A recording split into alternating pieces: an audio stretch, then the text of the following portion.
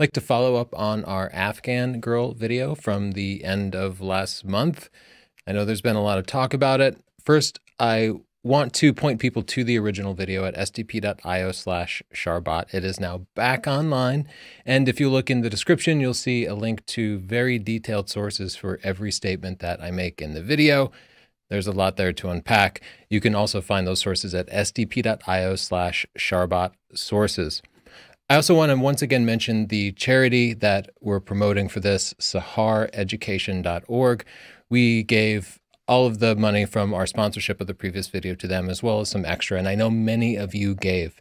They personally wrote me a note, and they were very, very thankful. It's going to help a lot of people in Afghanistan, and if any part of this story moves you, if Sharbot's story moves you, please give a little bit to Sahara Education, because there it can do a lot of good. I want to reinforce that this is a story about Sharbot Gula. Our original story was about Sharbot. This is also a story about photojournalism. There was no lawsuit, there was no slander, and I want to be clear, we did contact Steve McCurry's team prior to publishing the video. We also contacted National Geographic through two different outlets. Neither one of them got back to me. Steve's team says that they did not receive the email, and that happens, right? We took the original video down a few days after we published it, and that led to a lot of speculation. I can clarify exactly why we took it down.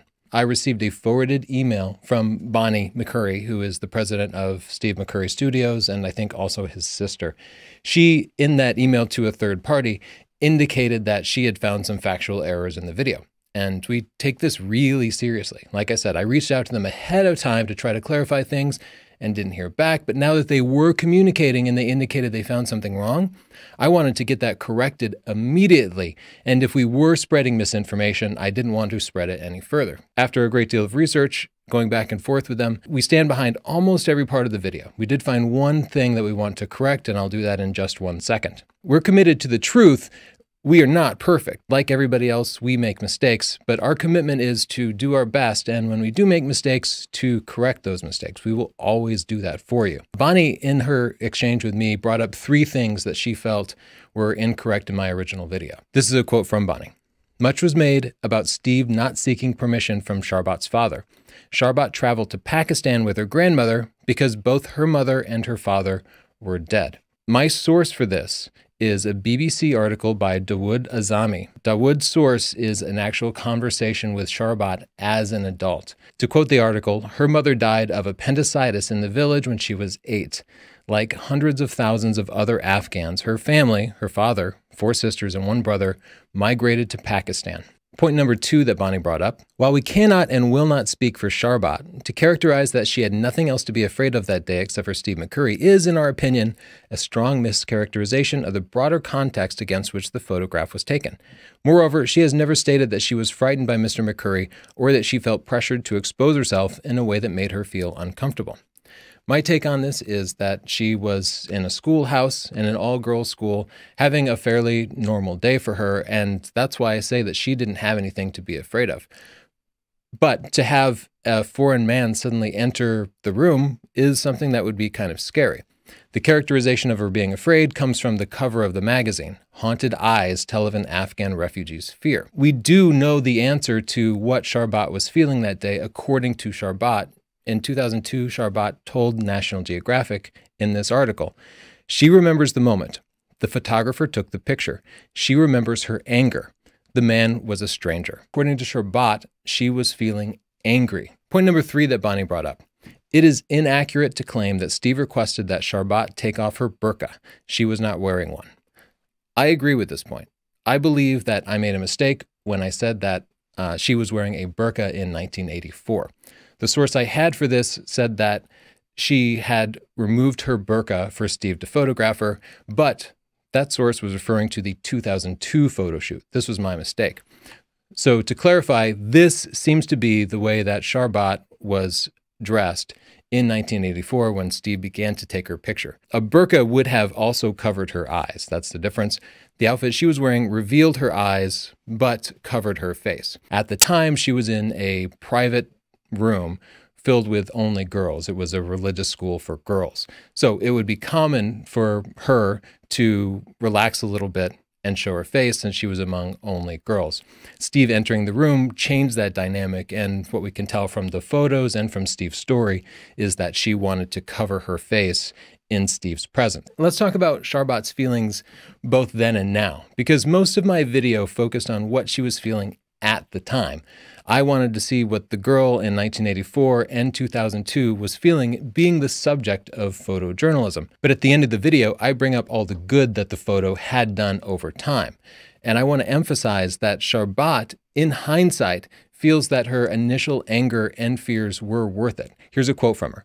"At first, I was concerned about the publicity of my photo, but when I found out that I had been the cause of support/help for many people/refugees, then I became happy." The good from the photo seems to have outweighed all the bad, at least according to Sharbot. "Now I am very happy that it gave me honor and made me popular among people.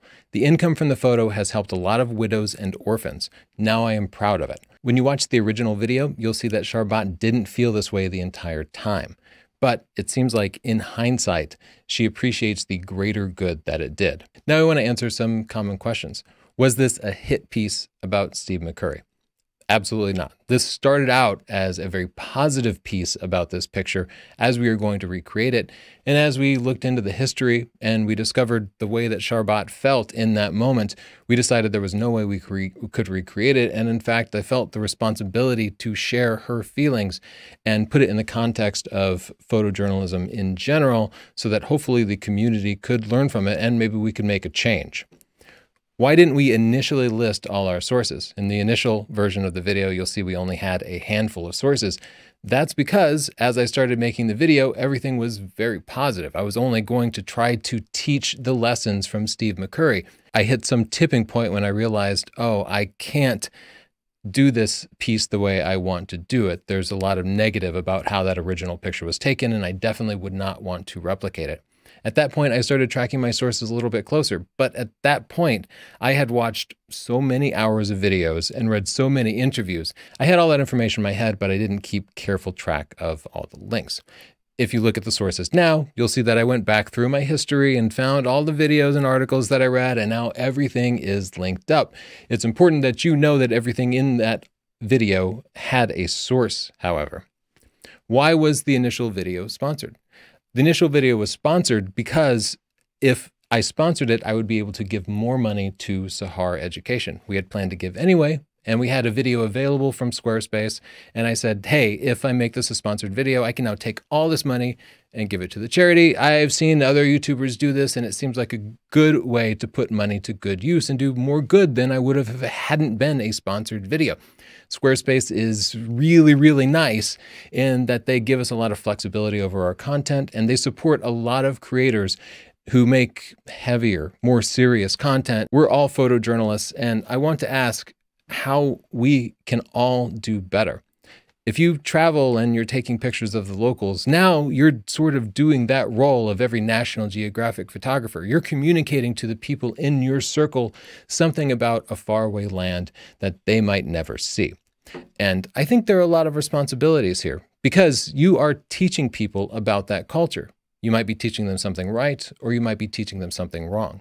And as I've reflected on this, I've realized that as I look back at my own travel photography, I've also made mistakes, and I've taken pictures that I myself wasn't proud of. So I wanted to toss out some guidelines that I've thought of, but also open it up to a bigger discussion. Point number one, don't bend cultures to your aesthetics, ideals, or stereotypes. Point number two, choose subjects based on their story and not just solely on their looks. Point number three, if a photo is photoshopped, staged, or posed, declare it. It's okay. You can create art. You can create images that reflect what you want, but be sure that you're honest about that.